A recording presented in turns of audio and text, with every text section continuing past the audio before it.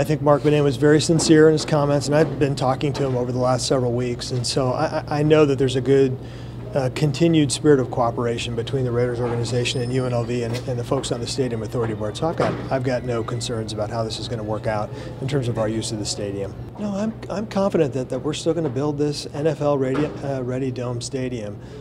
Talked with folks from the Sands organization just within the last week, and they've let me know that they're still very supportive of this project going forward, and UNLV being a part of it. We're going to get what we want. We want a game day experience and a home field advantage, and that has all kinds of elements associated with it, with markings inside the building and on the field and outside the building, and a lot of the things that we get to do with our alumni as we do pregame activities. And so everybody, including the Raiders, have been assuring us that that's all going to still be there. We're absolutely confident that if it comes to the collegiate stadium option, that we can come up with the $200 million.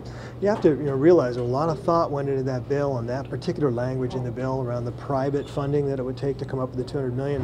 It doesn't have to be just philanthropic funding. That can come from naming rights and all other sponsorships, plus philanthropic support.